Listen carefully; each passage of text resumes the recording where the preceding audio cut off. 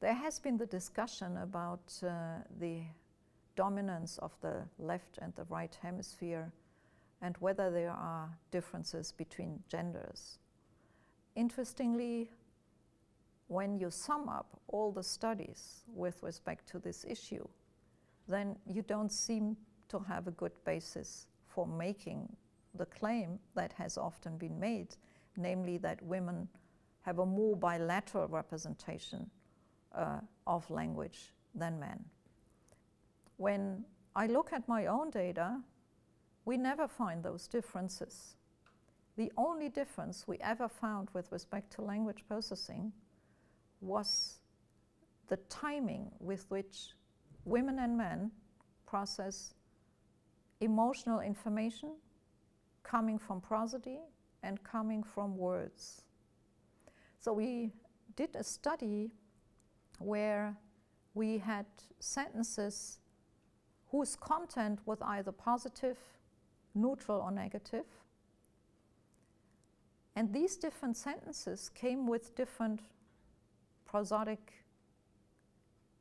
emotional information, that is happy, sad, or neutral. And now the question was, given that you have those different types of information co-occurring in different combinations in the language input, who would use which type of information first?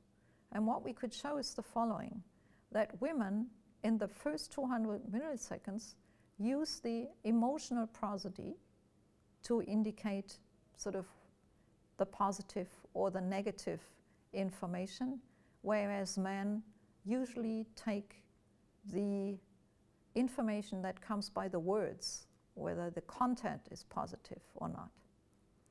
And we sort of ask ourselves, is that a general difference? I mean, a systematic difference? Or is it just that men, although they are able to process the prosodic information early, they don't consider this as relevant? And so we had a second study in which we forced the men to sort of make a judgment about the emotional prosody. And pretty clearly what we could show is, yes, they are able to do so. But usually during normal processing, they obviously have their attention more on the content than on the prosody. And the question could be, why could that be so?